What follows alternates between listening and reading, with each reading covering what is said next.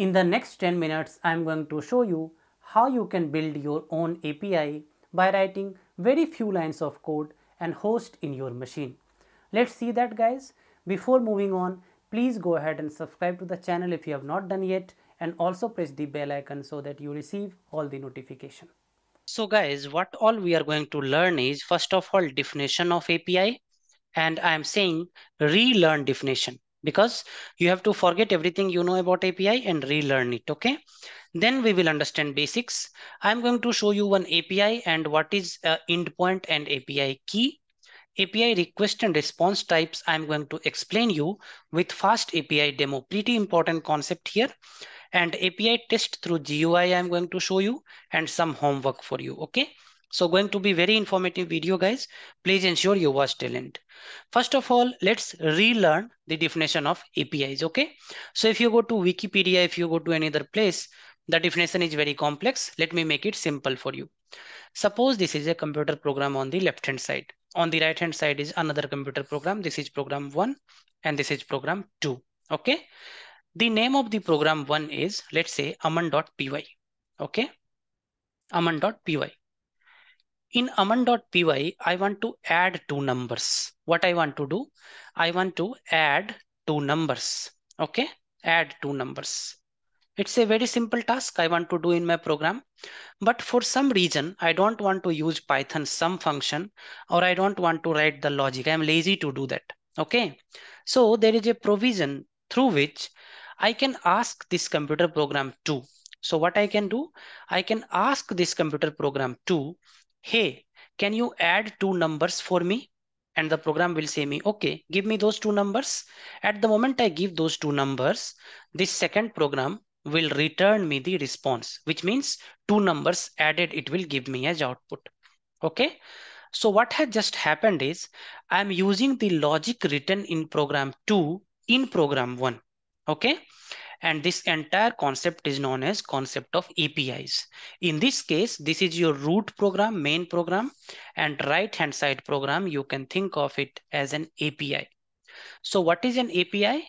An API is a place or is a program that you use in your program if you are lazy to write code, or if you don't want to write code that has been written by somebody else.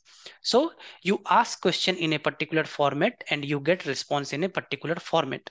Now here I am saying adding two numbers. So you cannot ask add three numbers, or you cannot ask multiply two numbers. You just have to ask, hey, give me the addition of these two numbers. So format is fixed. What you can ask and what you can get in return, that format is fixed. Okay. Let me show you one simple example of how an API looks like. So come here, I am in a website, visualcrossing.com. Okay, let me enter one more time. Here I will click this link, weather API. So I am clicking this weather API. So this particular page is called endpoint of an API. So what is an endpoint of an API? For asking your question, you have to go to the endpoint of an API, a point where API receives questions. Okay, so in this case, API is receiving question here. So here I will enter Bengaluru. So Bengaluru is the city for which I want to know the weather updates, and I will say create query. At the moment I say create query, the query has gone to the API, and response also I receive within minutes, within seconds. So here you can say I can get the response in JSON, CSV, Excel, etc. And if I click on this chart, right? So I have data of Bangalore. So what is the temperature, what may be the forecast, etc. Okay, all these things I have. So what has happened just now? I went to the API endpoint, I asked my question, and I got my response. But remember, there is a format fixed. I cannot ask any random question, or I cannot give any random input. Okay, what is an API endpoint? API endpoint is a place where you go and ask your question. Okay, now let's try to understand how we can build our own API in Python in few lines of code, just few lines of code. Okay, so I'm going to my Visual Studio, guys, and I'm having a file here, app.py. Fine. I'm installing a package, FastAPI. You can install this package as well. Very simple to install. And I'm assuming my machine learning model is a very, very simple model. So line number 8 to 11, what I'm highlighting now is my machine learning model. So what my machine learning model does, it takes two parameters, age of the person and sex of the person. And it is a supposed static data set. So based on the age and sex, it will say whether the person survived or did not survive. Okay, so this is a simple rule-based machine learning model. I'm saying below is a demo rule-based model. Assume a complex model here. Fine. But I will host this in the API form. Okay, so what I'm trying to do is I will try to give a age and I will try to give a sex and try to find information based on whatever logic I have written here through this API. So for that, there is a decorator. I have written /predict, then definition of the function that runs inside predict. So very simple logic here. Just you have to initialize FastAPI, create a decorator and write your logic. Okay. So this is my code. In my desktop, there is a file called FastAPI folder is there, and this file is there. Okay. And let me go to my command prompt, and I'm inside desktop and FastAPI folder. Okay. In Windows machine, I will just go here and say Python 3m UVcorn is the server on which it will run. App is the name of your file. Here app.py is the name, :app and then reload. Okay. You can run this command as well. You say enter. At the moment you say enter, it will say you UVcorn running on 127.0.0.1 8000. That is your local host. Let me go to my browser and try to open that address. So localhost 8000. So if I do like this, you will see details not found. Why? Because we are not asking any question. API is running here, but we are not asking any question. Okay. So just to showcase you, just to demonstrate you, it is not how we do in the real world, but we do in the development process. Okay. So if you go to the docs, right, then you will see a UI like this. Fine. In this UI, if you click on this get, right, and you click on this try it or out. So here you can enter your age, for example, 21, and I will say F. So it will run based on our FL's logic, whatever we have written here. So anywhere where sex is F, it will be a survived case. Okay. So let me go to my here and execute it. So I should get a response. You can see here response body survived is 1. Okay. So that is what we expect. So this API is working fine.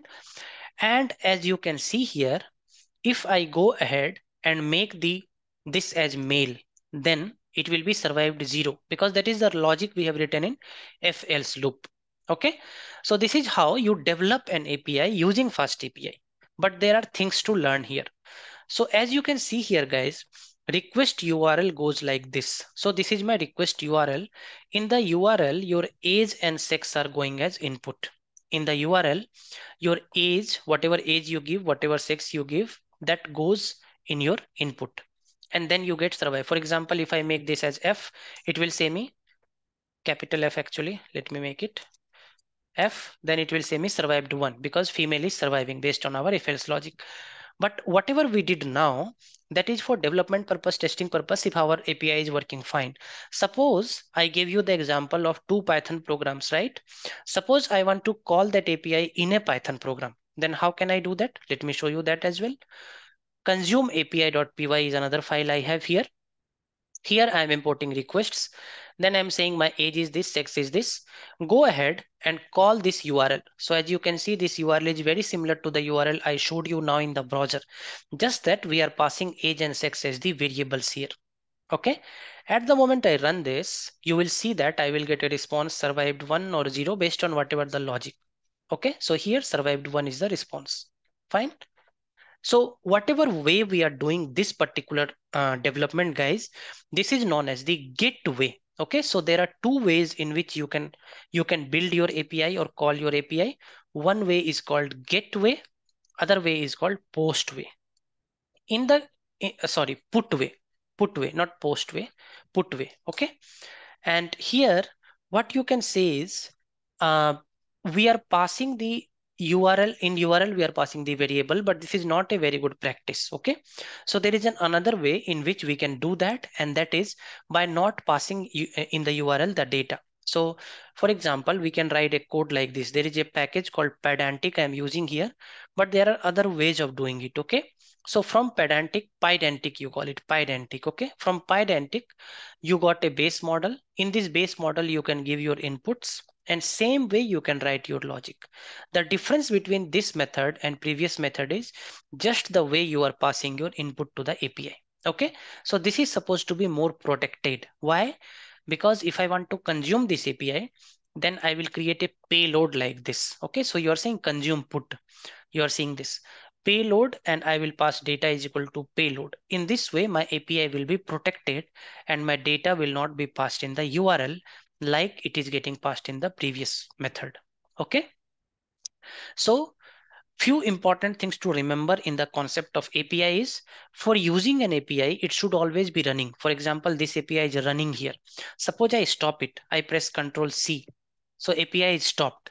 Now I can't go and ask any question to that API because that service is stopped. Okay, so if I click this, right, then it will say it cannot reach that because I have stopped that. So to ask any question to the next program, your API should be running. And there are two main ways of doing that. I showed you. You should not pass your queries or parameters in the URL. That is not safe. So you will want to use the second way, and in practical, more sophisticated ways as well. Okay. So what all we learned, let's revise it quickly, guys, and I will give you a simple homework. We relearned the definition. We understood basics, keys and endpoints. Okay, keys I did not tell you. Key is basically a way to protect unwanted requests. Suppose I went to this weather data and I gave Bangalore and I got the output, right? So somebody can misuse it. Somebody can do it multiple times or misuse it, or sometimes some people want to charge their APIs with some money. For those purposes, key concept is there, API key. Okay, request and response type I explained you demo, and then we learn how to do using GUI. Homework for you guys, I built a simple model here, if else model.